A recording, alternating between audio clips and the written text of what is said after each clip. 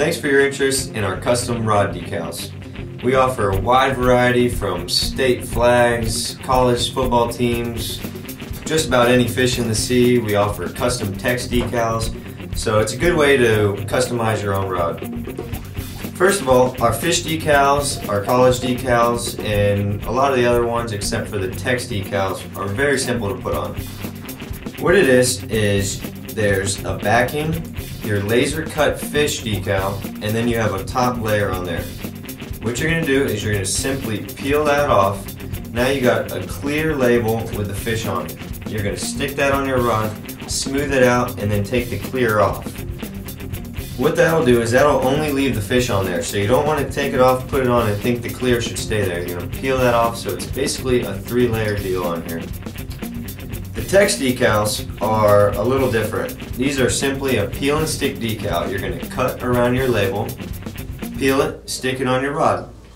A little trick to do that so you don't go scuffing up these edges and kind of peeling it with your fingernails. A little trick to do that is you're going to take 2 pieces of Scotch tape, lay one over the whole entire front of it, then you take a little piece, put it on the back, and peel it off. Now we have a Scotch tape, we throw the backing off, we have Scotch tape with your label with the custom text on there.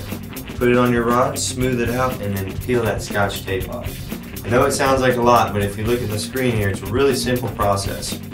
Another thing you want to make sure is, make sure you wipe down your blank real nice with some alcohol or some other kind of solvent, just so it sticks a lot better to it. Another tip I can offer you is when you go to coat this with the epoxy, use the same finish that you use on your thread wraps.